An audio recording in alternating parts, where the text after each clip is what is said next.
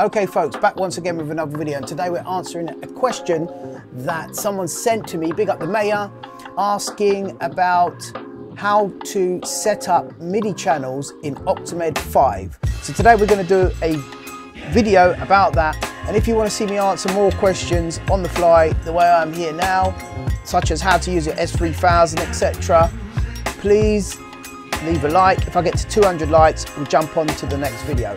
So without further ado guys, let's get into it. Okay guys, so today I'm going to show you guys how to set up your MIDI on your Commodore Amiga.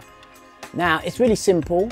All you have to do is go to here and go to say an instrument, for example, let's say Amen. As we do, hit that, it says object not found, don't worry about that guys. Next is you go to here, make sure all the volume is turned up on the track as well, and then go to where it says MIDI and make sure your MIDI is active. Now with MIDI you can have up to 16 channels. That means that you can have different things on different channels, i.e. you can have Amen, you can have bass, vocal, string, you get my drift. Now the main thing to remember is if you want to play a keyboard into it, like a music keyboard, instead of your normal keyboard that it comes with, you've got to press the input.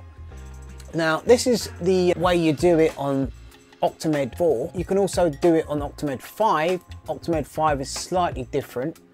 So let's load up OctaMED 5.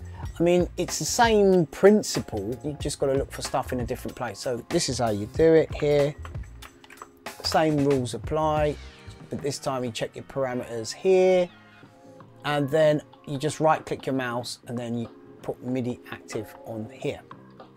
Right, so bear in mind guys that when you're using MIDI tracks, it depends on where you put this cursor. This cursor has to be in the right place.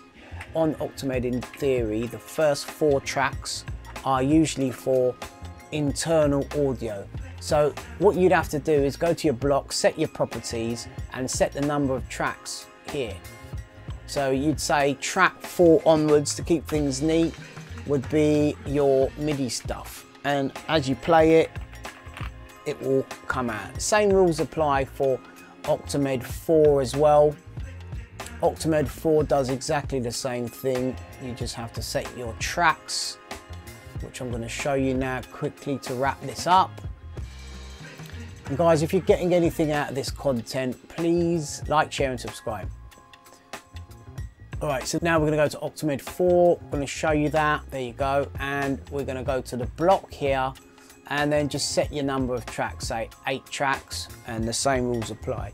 With OctaMED 4, I find the user interface is a little bit more sort of nicer. Comment down below, let me know what version of OctaMED you like to use on the Commodore Amiga, or even an emulator guys. That would be fantastic. Alright, that's it for today's video. Peace out.